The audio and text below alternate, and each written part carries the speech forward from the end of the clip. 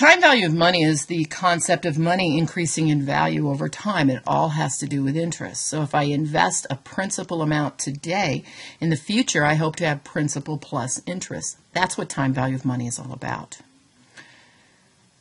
So what is simple interest as opposed to compound interest? Well, interest is the rent paid for the use of money, and we're looking at principal times rate times time.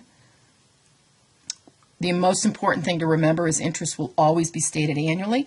So if the term is less than a year, you have to prorate that interest rate. And looking at just some basic examples, a comparison of simple versus compound interest. As you can see, simple interest is just only earning on the original principal, where compound interest, think of interest earning interest, so you can earn much more money. And that's what time value of money is all about. If you need to calculate present value, you want to know what it's worth today. If you want to calculate future value, what's it worth in the future? And that's with the removal or the addition of compound interest. So when you add to get to a future value, you're compounding. When you're removing interest, it's actually called discounting. So you may hear the term interest rate, you may hear the term discount rate. It's the same thing. Different tables depend on where you are in your studies. In a fundamental accounting course, accounting principles, you're introduced to the basic ordinary annuities. So you will use 4 tables. In an upper level accounting course, intermediate accounting or advanced accounting or even business finance, there are a couple more tables, and that's called an annuity due. So it depends on where you are when you're viewing this video. Think of these tables as the accounting cheat sheets. Now, math majors have to memorize the algebraic equations to calculate present and future value, but accountants are smarter than that. We know how to create and use tools. So think of the tables as tools to make your math simple.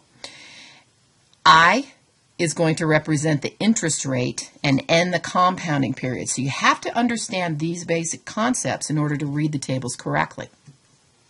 Looking at interest.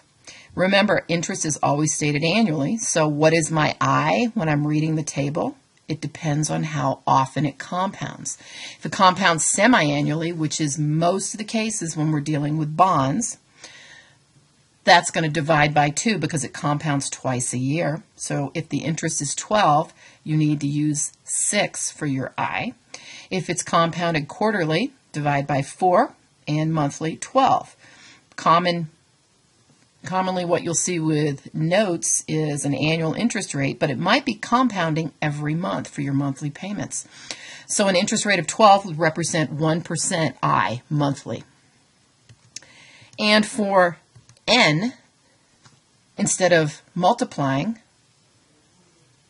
you need to, or instead of dividing, you need to multiply because you need to know how many compounding periods. With bonds, again, semi-annually, if it's a 2-year note, it will compound twice a year, so your N is going to be 4. If it compounds quarterly, 8, and monthly, it would be 24 for a 2-year note. So what exactly is an annuity? It's going to be a series of equal payments at equal time periods. An ordinary annuity that is introduced in accounting principles, these are recurring payments at the end of the period because you're focusing on learning the basics of bond financing and how to record that on your balance sheet. With an annuity due, this is recurring payments at the beginning of the period, and this is taught at a later level in intermediate accounting and then business finance classes. We're thinking it's recurring payment at the beginning of the period. So what's the difference? When would I use an annuity due? Mostly with capital leases, because when you rent, you usually have to make your first month's rent payment the first of the month. So that's how I would value that on my balance sheet. Again, a summary of the different types. Both are introduced in this video. If you're in accounting principles, you're going to focus on just 2 of them.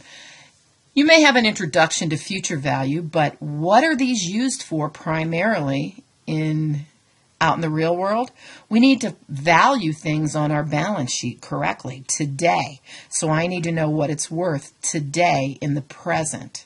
I'm taking a future amount and discounting it to what it's worth today.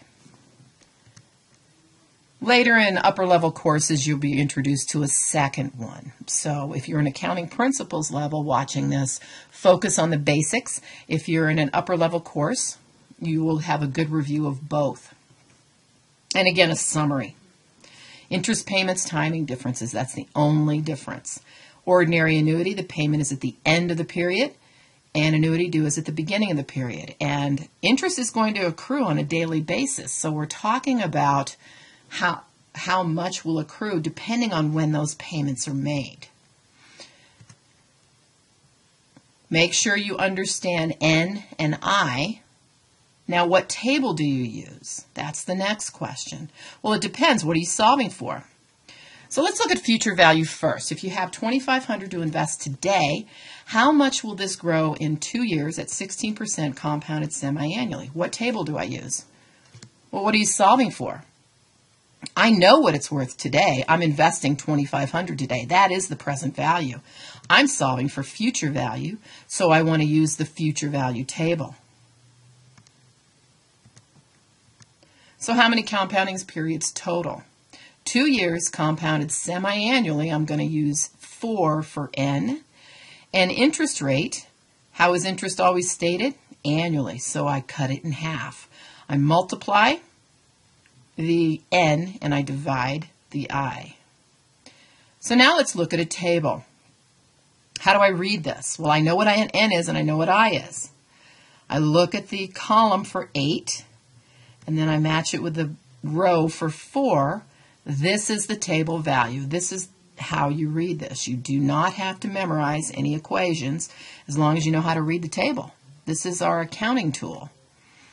So I take $2,500 investment today, multiply it by the future value, and I solve. I now know that in 2 years, $2,500 invested at 16% compounded semi-annually will be worth $3,401. Okay, now let's look at this from the present value. Let's say we don't know how much to invest today, but I know I need approximately $3,400 2 years from now. So what do I put in the bank today? It's 2 years, same example. What table do I use? Ask yourself, what are you solving for? Do you know present value or do you know future value? $3,400 is 2 years from now. What's it worth today? If I'm solving for present value, I use the present value table, and this removes compounded interest, and this is known as discounting, stripping away interest from that future amount. That future amount contains principal and interest. So now I'm looking at the present value of 1 because it's a one-time payment. It's not a recurring payment. I go to N. I go to my I is 8, my N is 4. Notice the table value is different on the different tables. Also notice every one on the present value of 1 is less than 1. It's 0 point something. And that should make sense if the future value represents 100% and that 100% has principal and interest. If you're removing interest, it's going to be less than 100%. So let's run the math. $3,400 in the future times the present value table, approximately $2,500, right where you started with that other example. This is what the time value of money is all about. They're just tools that accountants came up with to make the math easier. So now what about an ordinary annuity?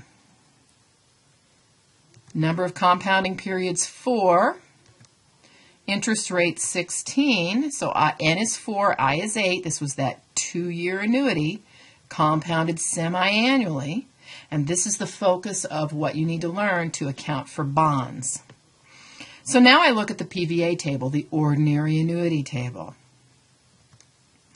Go to the table, what is I, what is N? There is my table value, 3.31213.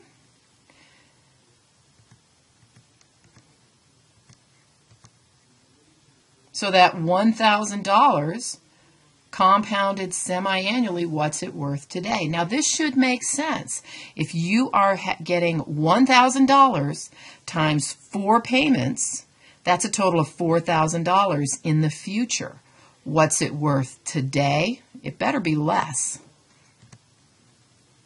Now, there is an alternate calculation. You don't have to use the present value of annuity. It takes a little longer, but if we look at the present value of 1 of those 4 payments, so my first payment in 1 year, you can see the 0.92593, and then in 2 years, 0.85734. So the farther out it gets, the more we discount it. Okay, so now we're going to solve for an annuity, but we're using the present value of 1. And this is just a kind of a trick to help you understand where the table values came from. So if I use the present value of 1 and I add up all those table values, I get 3.31213. Add the dollar amount. Okay, now let's look side by side. It's the same amount. So if you use the present value of 1 in periods 1, 2, 3, and 4, add the table values, it equals the same table value from the present value of an annuity, 3.31213. That's where the present value of the annuity tables numbers came from. So the annuity tables are just an even more faster shortcut than using the present value of 1.